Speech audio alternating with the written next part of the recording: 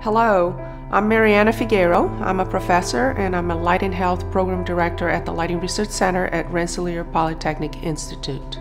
In the previous video in this series, we talked about how proper light exposures can help synchronize our circadian rhythms to the local time on Earth, so that we do the right things at the right times. Our circadian system is a blue sky detector. When our ancestors were in daylight first thing in the morning, in darkness after sunset, it naturally kept their circadian rhythms entrained to the solar day. You will experience this too if you go camping. After a few days, you'll probably wake up with the sunrise and fall asleep with the sunset. But thanks to electric lighting, we have access to light 24/7 and spend little time outdoors. At the LRC, our research is exploring tailored lighting interventions to promote circadian entrainment and minimize circadian disruption. To help accomplish this, the LRC developed the Circadian Stimulus metric, or CS, to quantify light's effect on the human circadian system. CS is based on the extent to which a given light source of specific amount and spectrum suppresses melatonin. Melatonin is a hormone that is produced at night and in darkness and is used as a marker of the clock's timing.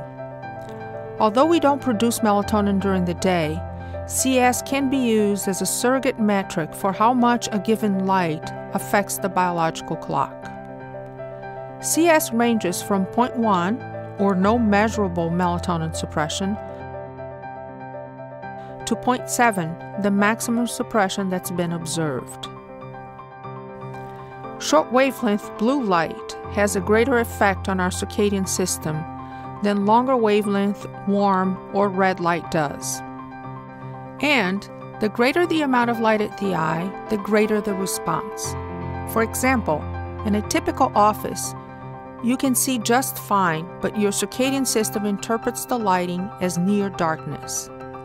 In addition to spectrum and light levels, 3 other qualities of light affect circadian entrainment. First is the timing of the light exposure. Being exposed to light soon after you wake up will shift the timing of your clock earlier. Light exposure in the evening at 9 will shift it later. Second is the duration of the light exposure. The longer you're exposed, the greater an effect it will have. Third, light history matters. More light during the day protects you against light at night that causes disruption to your circadian system.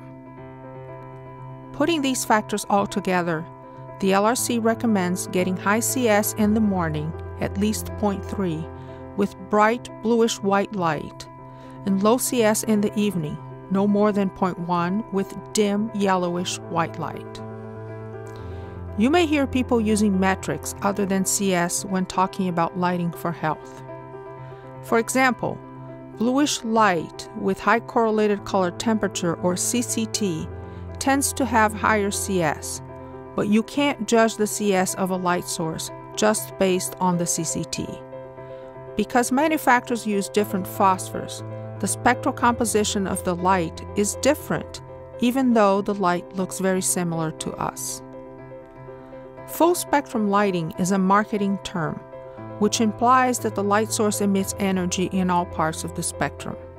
However, light sources other than full spectrum can deliver good CS. Melanopic lux is another talked about metric.